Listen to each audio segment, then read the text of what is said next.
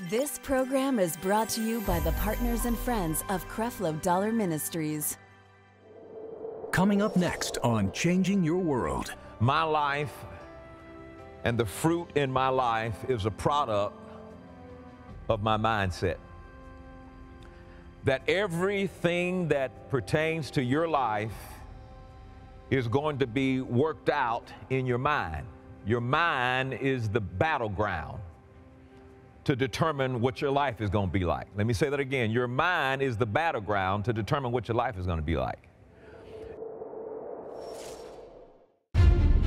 Get ready to renew your mind and spirit at the 2021 Grace Life Conference. Join Creflo Dollar and Taffy Dollar, streaming online worldwide July 15th through the 16th, 10 a.m. Eastern and 7 p.m. Eastern. Learn more at gracelife-conference.org and register now by texting Grace Life to 51555. This is an experience that you don't want to miss.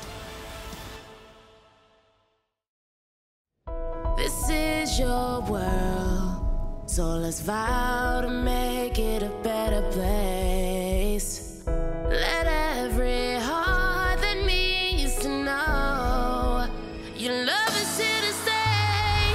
Oh, it's time we live a new life. Oh, let us love shine bright in you. We're saved by His grace, so we embrace your love today. We are changed. If you have your Bibles, go with me to the book of St. John chapter 10 and verse 10. Our series that we're working on, I call it Winning in Spiritual Warfare. But today I want to give it a subtitle, The Battle of the Mind. Winning in Spiritual Warfare, The Battle of the Mind. Now, I need you to understand something. That my life and your life is a product of my thinking. I just want to talk to you before I get started. My life and the fruit in my life is a product of my mindset. That everything that pertains to your life is going to be worked out in your mind. Your mind is the battleground to determine what your life is going to be like. Let me say that again. Your mind is the battleground to determine what your life is going to be like. And so it's this simple. You know, you're going to either allow God to have access to your thinking, or you're going to be convinced to not pay attention to God or His Word, and then you're going to give access to your thinking to the world. Now, the problem with that is, you know, the Ford Motor Company created the Ford engine. And if you're going to make sure that that engine runs properly, you would want to get the information from the Ford company. But some people decide, well, I don't need the Ford company to get information about this engine. I'll just call a paint shop and I'll get all the information from the paint shop about this engine. And that's what we're doing. God is the creator of this human system. God is the creator of human beings. And God you are a spirit. You have a soul, which is your mind, will, and emotions, and you live in a physical body. And God knows the ingredients that you need in your mind in order to produce the life that you want. And so, instead of depending on God and finding out what you should be thinking to produce good life, we've completely shut off from God and thinking the way He wants us to think and thinking according to the Word. And we have opened our mind up and given access to the words of the world. And we go to the world and say, hey, give us some materials for our mind. We don't go to God, the Creator, and say, give me what I need for my thinking. We go to the world. They didn't create you. That's not your creator, and you're going to the world, and you're going to the ways of the world, and you're allowing the education of the world, and you're allowing the norms and values of the world to determine your way of thinking. And so you don't like your life right now? Check out what you've given your mind access to. You don't like what's going on right now? You don't like your living? You don't like your pain? You don't like being broke, busted, and disgusted? You don't like being in fear all the time? You don't like how your relationships are turning out? Everything in your life is determined by everything in your mind. Everything in your life is determined by your thinking.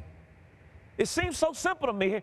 Here's God, He made a human being, and He says, all right, I'm going to put a software component in the human being, and if He'll put the right things in that software, he'll live the right life. If he'll take my word and think according to my word and put it in his mind, then he'll live an abundant life. But so many people say, I don't believe in God, I don't believe His word. And then some of us, unfortunately, we get ourselves in a situation where we're hearing the word being taught wrong. And when it's taught wrong, then we think wrong. And when we think wrong, then we believe wrong. And then we say, I don't want to have anything to do with that anymore. What's going on in your mind is going to translate into your life. And so my life, your life is a product. Life is a product of something. It is a product of my way of thinking. So if you get victory in your mind, you're going to have victory in your life. If you have defeat in your life, it's only because you got defeat in your mind. Nothing is allowed to exist in life without it first existing in your mind. That's the arena. So if you change your thinking, you can change your life. People are always asking, I need to change my life. And we don't even know, how do we do that? I'm telling you right now, if you change your thinking, you change your life. The problem is we change our thinking from one bad way of thinking to another bad way of thinking. And it gets progressively worse. And you have to change your thinking to be in line with the one who created you. See, I can understand if the world created you, but they don't know how. God created you. And if anybody knows how you should be thinking to produce the life you want, God would know. Are you fed up, tired, sick and tired of being sick and tired? Are you wondering how bad can it get? Wanting to change and don't know what to do? This series is for you. Wanting new relationships, wanting to do things better than what you're doing? This is for you. It's so simple, right here. It's in your mind. Your mind is the arena of faith. Your mind is the battleground for your life. What your life will be like will be determined in the battle in your mind. The battle between what's good from God's word in your mind versus what's a lie in the world in your mind. Who will win in the battle of your mind? Satan is after your soul. Satan is competing to see who will sit in the control of your mind, because if you can control the mind, you can control the life. That's the only real weapon that Satan has. It's a weapon of suggestion, to suggest thoughts.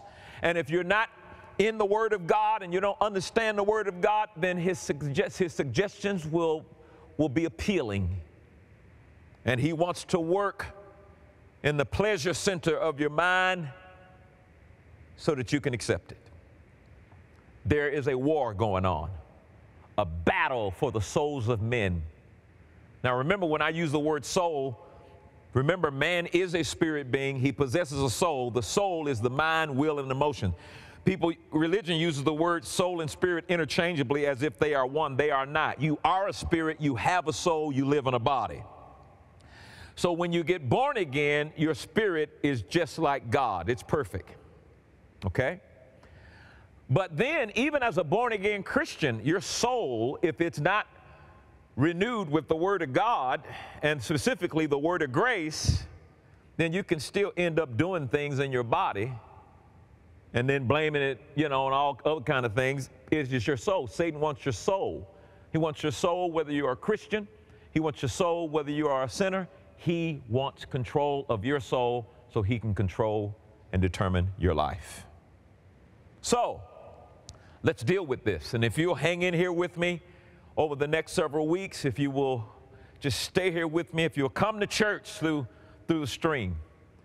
It's amazing to me that, thank God for all of you who've come to church, but there's some members of our church who hadn't attended church since March 2020. And let's pray for those people that they don't fall victim of the devil. And what's the important part of tuning in and getting this word today? You get the right way of thinking. If you can think right, you can live right. If you can think right, you can believe right.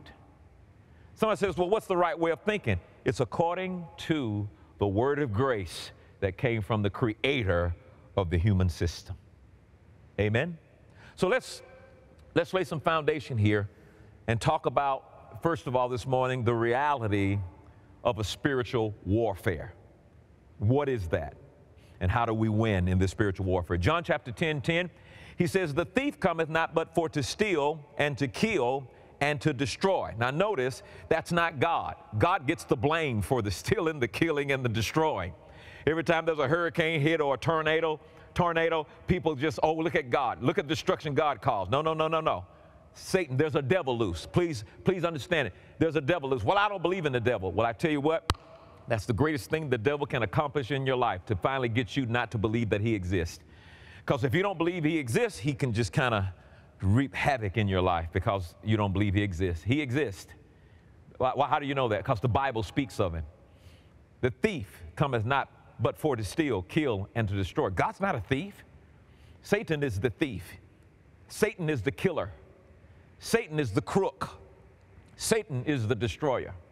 And so in any area of your life, stealing, killing, and destroying, Satan gets the blame for that. Stop blaming God for that. Look what he said. He says, but I have come that they might have life and have it more abundantly. So Jesus says, I'm not the thief. He says, I'm the one that's going to be responsible for you to have life to the full, in abundance, until it overflows. So the will of God for your life is to have life to the full, in abundance, until it overflows. So you got to make sure that you place the responsibility in the proper place. Steal, kill, destroy, that belongs to Satan. Life to the full until it overflows, that belongs to God. God is for you, not against you. All right? So there it is. The two opposing forces in this spiritual warfare. Ephesians chapter 6, verse 10 through 12. Let's look at it first of all in King James and then in the Amplified. All right, now notice he says, finally, my brethren, be what? Strong in the Lord. Be strong in the Lord and in the power of the Lord's might. So this battle is not going to be won in my strength. It's going to be won in the strength of the Lord, in the ability of the Lord. All right? Put on the whole armor of God, that you may be able to stand against the wiles of the devil.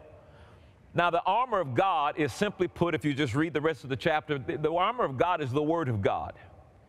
It's the Word of God. And in particular, I'm talking about the Word of grace.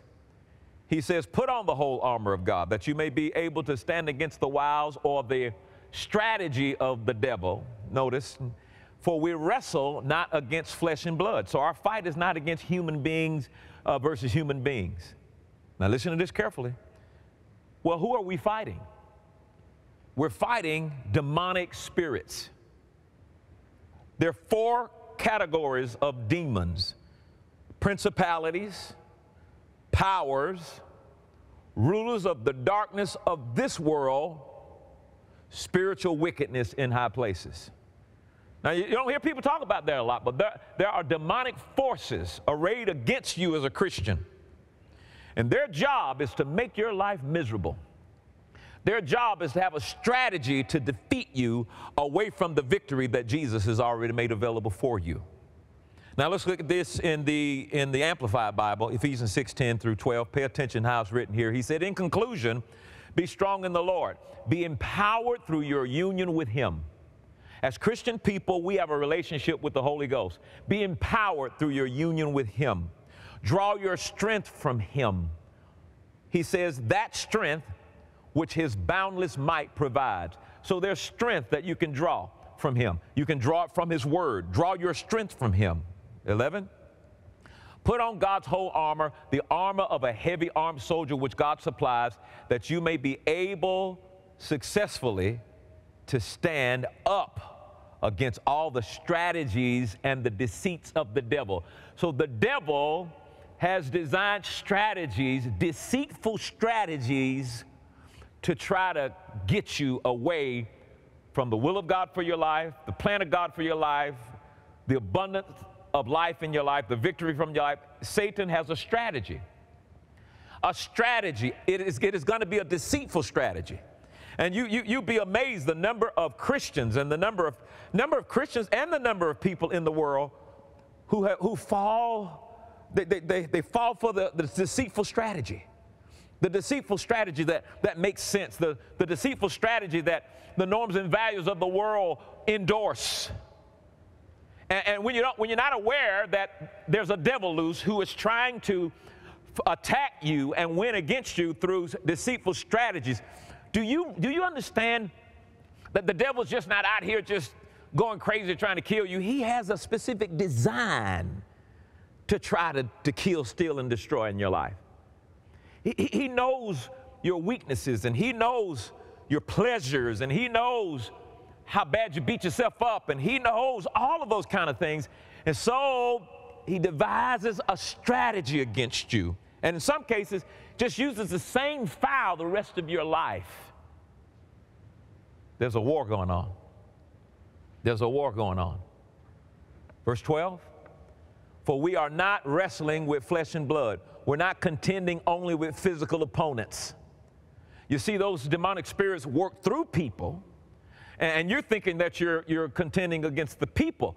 It's that spirit. I had a situation one time where, this guy was talking about how his boss was really after him, and we told him, why don't you take authority of the spirit that's working through your boss?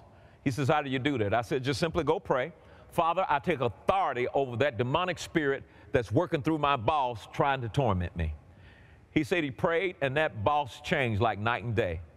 You see, he was not aware that there was a demonic spirit that had developed deceitful strategies to try to work against him, to try to move him out of the will of God for his life. See, what he was doing was the will of God for his life, but there was a strategy to get him out of that. And so you're not fighting, that's what the scripture says, humans only, but what you're fighting are humans who are being controlled in a sense, or oppressed in some cases, by demon spirits to act a certain way. Contending only with physical opponents, but against the despotisms, against the powers, against the master spirits, who are the world rulers of this present darkness. They're rulers of this darkness, against the spirit forces of wickedness in the heavenly supernatural sphere. This is the reality of a spirit world. This is a reality of enemies coming against you. Your enemies that come against you will be defeated. They'll come in one way, Deuteronomy 28:7, I believe. They'll come in one way, and God will cause them to flee 7 ways. Glory be to God. But you got to understand what's in this Bible. You've got to understand that there's a war going on. Satan wants your soul. Look at Luke chapter 10, 19 through 20. Now, here's a promise that we've been given. And this is just the foundation for the spiritual warfare. Here's a promise that we've been given. Good news. Luke chapter 10, verse 19 through 20. Behold, I give unto you power to tread on serpents and scorpions and over all the power of the enemy, and nothing shall by any means hurt you. Now notice what he says. Behold, I give unto you power. That first word, power, in this verse means authority, the right to command. You have authority to have absolute mastery over every demonic force, over serpents and scorpions. Those are representatives of demon forces. You have authority over demon forces. You have authority over every demon force and over all the power, second word power, ability, over all the power of your enemy. All the power. Your enemy is the devil, and you have authority over all of his ability. Glory to God. No matter what the devil can do, you have authority over all of his ability. And watch this. And nothing shall by any means hurt you. Nothing shall by any means hurt you. Look at verse 20. He says, notwithstanding in this rejoice not. Don't rejoice that the spirits are subject unto you, but rather rejoice, watch this, because your names are written in heaven. You see, I'm rejoicing this morning because I'm born again. I made Jesus the Lord of my life, and I'm heaven bound. There's no doubt about it. There's no worry about it. When I leave my physical body, I'm rejoicing because my name is written in heaven. But I want you to know, while you're here, you have authority over the devil in Jesus' name. And then finally, in this reality of the spiritual warfare, 1 John 5:4, here's some more good news. Now, he says, for whatsoever is born of God overcometh the world. The world is defined as the lust of the flesh, the lust of the eyes, and the pride of life. So when people say that's worldly, how do you evaluate if something worldly? Does it have the lust of the flesh, the lust of the eyes, and the pride of life? Some people get me all the time talking about music being worldly. That's worldly music. Well, does it involve the lust of the flesh, the lust of the eyes, and the pride of life? Well, then it's worldly. But that's what worldly means. We're in the world, but we're not of the world's way of operation. We're not of the lust of the flesh, the lust of the eyes, and the pride of life. He says, and this is the victory that overcomes the world, even our faith. So the good news is that victory has already been made available to us by Jesus Christ. We have the victory that overcomes the world, even our faith in the victory that Jesus has obtained. Now that's what that means. So spiritual warfare, ladies and gentlemen, spiritual warfare is not doing something to try to get victory. Spiritual warfare is maintaining the victory that Jesus has already obtained. So notice we're in the New Testament. Jesus died to obtain victory. Notice we're in the New Testament. Jesus died to obtain victory. And so Jesus was raised from the dead. He obtained the victory, glory to God. He finished the work, glory to God, and he gave it to us who are now living under this New Testament. And our job is to maintain it, and the devil's job is to try to get us to turn it loose. So Jesus died to obtain healing. My job is to hold on to healing. Satan's job is to do something to try to cause me to give it up. Jesus has already obtained soundness, deliverance. My job is to maintain soundness and deliverance. Satan's job is to try to get me to give it up. And so you see the battle that's going on here. So I want you to write this down. I made my mind up. I'm gonna take my time. I'm not trying to rush to hurry up and get finished. I want to make sure you have an understanding of this. I can't wait to get to the end of this, but let's take our time as we go. So here's the statement as a result of you recognizing through these 5 scriptures that there is a war going on. Through these 4 scriptures, there's a war going on. There's a reality of a spiritual warfare. The warfare is not for you and I to try to go and win. Jesus has already won. Satan has already been defeated. Satan is a defeated foe. Well, then what is the spiritual warfare? The spiritual warfare is what I just explained. Maintaining the victory that Jesus obtained. And Satan's going to try to take it away. And so I need to enter into the strategies that Satan will begin to use to try to take it away. Whoever can hold on to it will see the manifestation in their life. Whoever lets it go won't see the manifestation in their life, and yet will see some other things manifesting in their life.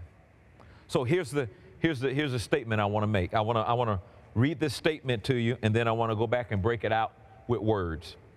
The most important thing that a believer can do in spiritual warfare is to believe the promises. The most important thing that a believer can do in spiritual warfare is to believe the promises. Is there so much turmoil in your thinking that it feels like your mind is an actual battleground? Well, that makes sense, because how we think determines whether we win or lose in life. In the series, Winning in Spiritual Warfare, Creflo Dollar shows every believer how to render the enemy powerless in their lives. Spiritual warfare is simply you standing in the victory that Jesus has already obtained. And you got to know the word, you got to understand the word, you got to know how to rightly divide the word so that you won't fall for the trickery of the devil trying to get you to step off, give up, cave in, and quit, and not stand on the victory that has already been given to you. You got to start thinking about what you're thinking about. All 4 messages can be yours today for a love gift of just $25 or more, plus shipping and handling. Don't miss out. Go to CrefloDollarMinistries.org and click eStore. Secure your copy today. Get your daily dose of grace on the Changing Your World podcast with Creflo Dollar. Keep the Word of God at the forefront of your mind every day when you download and stream these uplifting messages. Gain a revelation of the fullness of God's grace from Creflo Dollar's powerful sermons and transform into the powerful, victorious believer God made you to be. He will always take our brokenness, I believe, and He will bring new life, and He will bring beauty from it. But thank God for the Word, because it has the ability in and of itself to repair. With the Changing Your World podcast, you have encouraging and life-changing wisdom at your fingertips 24/7. Tune in whenever you need to be edified, no matter where you are. Subscribe to Changing Your World podcast with Creflo Dollar today on Apple Podcasts, Spotify, or your preferred podcast platform. Creflo Dollar Global Missions has fed, clothed, housed, and shared the gospel of grace with people on practically every continent. I want to take a moment to encourage you to visit our website and catch up on all the missions work we're doing around the world. You may never visit these places or witness the poverty and levels of human suffering firsthand, but your support, prayers, and selfless giving equipped us to go and to change lives for the better. Thank you for caring enough to proactively take steps to stop misfortune in the lives of others. And thank you. If you want to support our global missions outreach endeavors, consider becoming a partner today by calling in or by visiting us online and signing up. Thank you for partnering with us today. Thank you, partners and friends. Your love and financial support makes it possible to bring this message into millions of homes all across the globe.